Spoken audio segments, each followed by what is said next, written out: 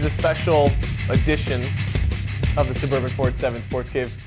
Good morning, good afternoon, good evening, wherever you're watching out there. This is a web exclusive because we are starting our new college football edition of the Suburban 47 Sports Cave. I'm Brad Galley, Michigan State, former athlete, star, now Superman built Keith Nickel, and Matt Derry from 105.1 here on the couch. We're talking college football now at 10:30 on Sunday mornings inside the cave. And guys, it's good to have you with us here in this new format, new time. Brad, I really like the white pants. You've completely you outdone yourself today. But I guess as you told me before the show, it's the only time now you can wear these because after September you're not supposed to be wearing that. Labor Day's the rule, right? Yeah, that's the rule. You got all the style, man.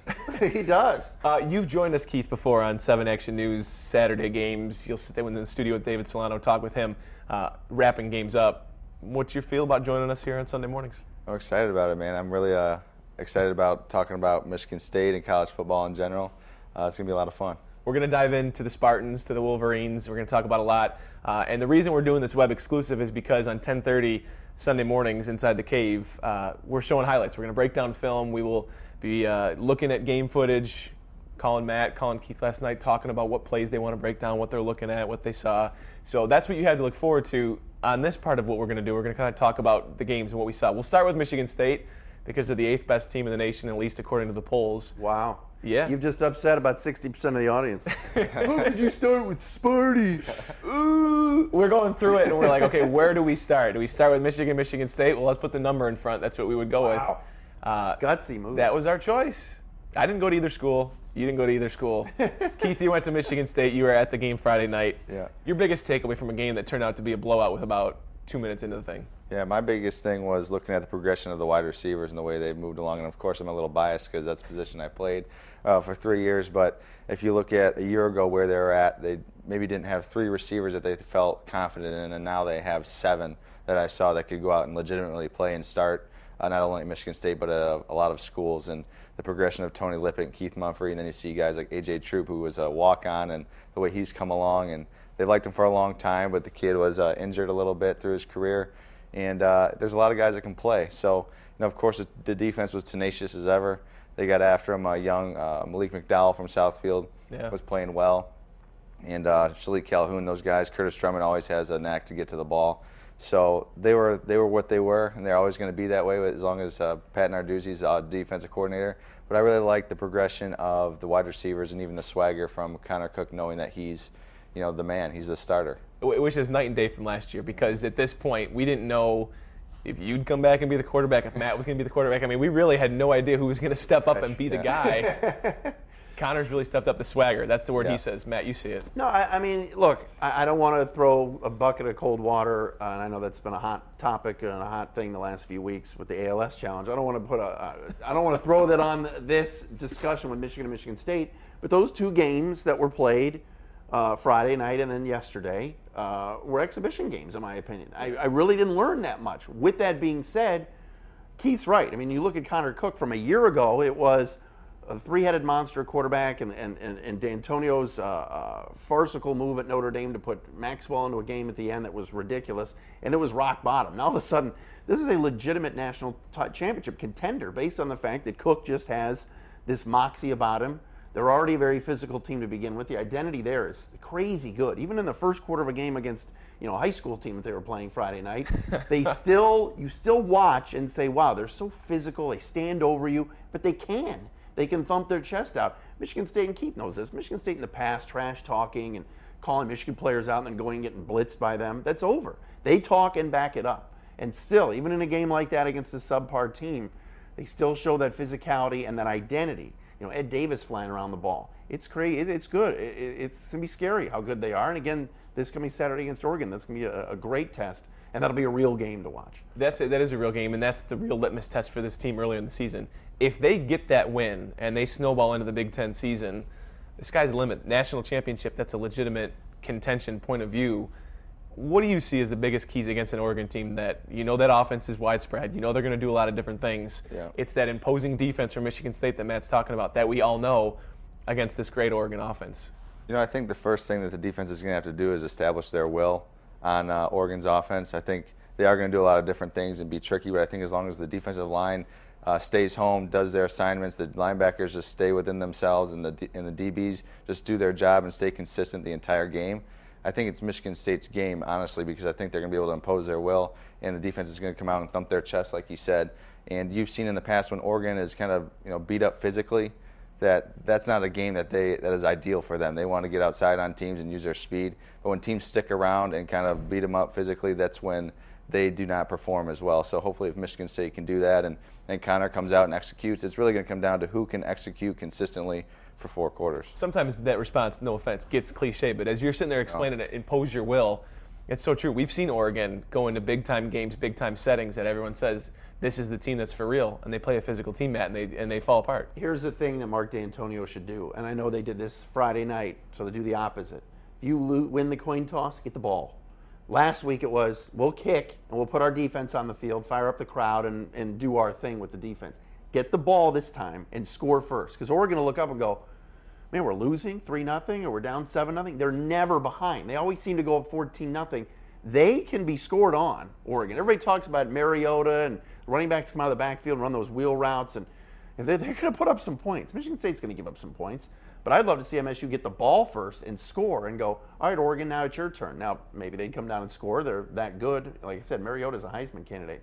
But I would love to see MSU go up and take the lead and put the pressure on the guys from Eugene right off the bat. I think that'd be great. Yeah, without a doubt. I think that game is one we'll all be watching. And College Game Day announcing late Saturday night they will be in Eugene, Oregon for that game. So fun little added bonus for Michigan State fans. Sure, that'll be fun for Desmond Howard. I'm sure he'll enjoy he'll love that. He really enjoys that. Wonder who they'll pick, Michigan State or Oregon. Let's switch gears here and get to Michigan a little bit and talk about what they were able to do. That is an exhibition game, Matt, as you said, against a team like Appalachian State that they did lose to. This was night and day, a completely different situation, completely different team. They knew what they were getting themselves into this time. Yeah, and look, this exacting revenge from 07, I think it's a little bit of a stretch. Yeah. I mean, that was one of the worst losses, of all time, and will never be exacted. But with that being said, did Michigan look a lot better? Yes. And do they appear to have filled some holes? They just look like they have more talent on the field. There was more talent on the defensive line. There's more talent on the offensive line. Taylor Lewan, the greatest left tackle in the history of football, sorry, not a leader. Right. It looks like that line plays together, no matter if there's a freshman left tackle there or not. They seem to, have some cohesion there. If they can run the football like they did the rest of the year, that was a huge thing they could not do last year. But again, Appalachian State was pathetic, and Michigan a year ago in week 1 beat Central 59-9, and then that was supposedly a bad year. So they always seem to win in September. The question is what they're going to do this Saturday at Notre Dame. Do you know Devin Funchess is wearing number 1 now? Oh. Did you catch that? I didn't. From your position, and you can see what he can do, he is a physical specimen. Yeah. 3 touchdowns off the bat for him. I don't think it's ever been done in an opener. He's good. He's very good. He's real good. Bottom line, that's the best player on that team. Yeah. What impresses you most about him?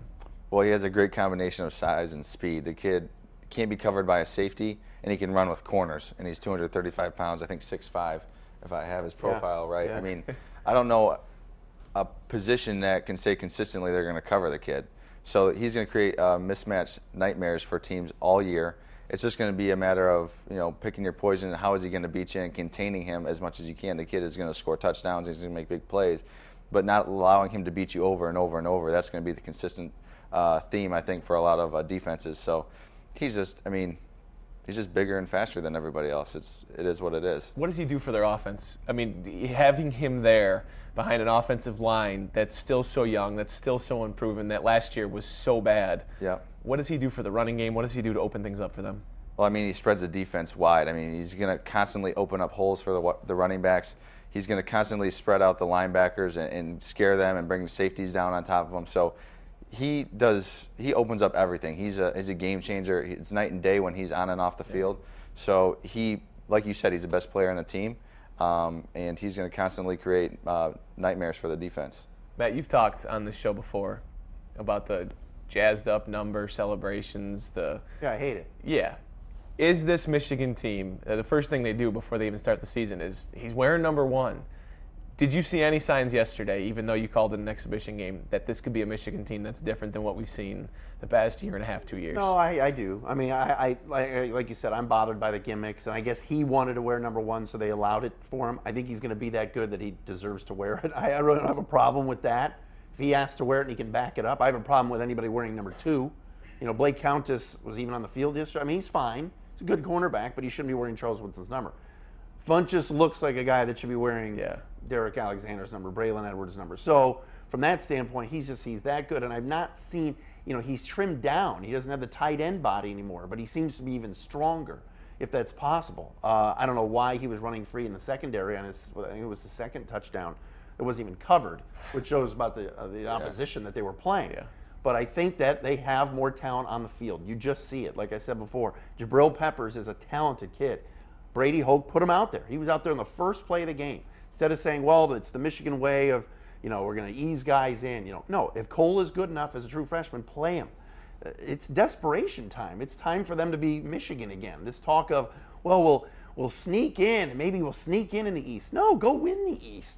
You're Michigan. You haven't won the Big Ten. This talk of, well, it's a quiet team that might make some noise. They should be making noise. They have all these very good players. So play them and win games. You're going to get a ton of calls this week on the Tigers like you do every day. You're going to get a ton of calls about the Lions. Will people be genuinely fired up for Michigan Notre Dame, you think? I would hope so. But again, I think people are, after one game, like I said, last year it was Central. They should beat up on Central. Yesterday was Appalachian State. But there is something to having a fifth-year senior quarterback, having, like I said, Funchess being good. The running backs Derek Green appears to be in better shape than a year ago. And Smith was good, so I think there should be some excitement. But it's time to win. There should be excitement every year. I think last year was just such a downer when you lose 6 games, and the taste in their mouth at the end of the season, getting beat up by MSU, going into that bad bowl game that doesn't even exist anymore, Buffalo Wild Wings bowl, and losing to a subpar Kansas State team and getting embarrassed. I think that you could see Michigan's playing a little bit of chip on their shoulder. Good for them. Yeah. Well, guys, thanks for joining us inside the cave. 10:30 every Sunday morning. We're going to be breaking down college football. Braylon Edwards is going to be a part of our team this week or this season. Excited about that. Excited to have Keith with us here. You can catch all the action right here online. You can catch it on Channel 7. It's all happening in the cave Sunday mornings at 10:30. We precede Lions game day live at 11 a.m. A very fun football-packed Sunday morning on Channel 7. White pants. No, that's the last time you'll see them. Oh, come on. I got to head to Franklin Cider Mill. I got to get some donuts, baby. Cider season. Thanks for watching.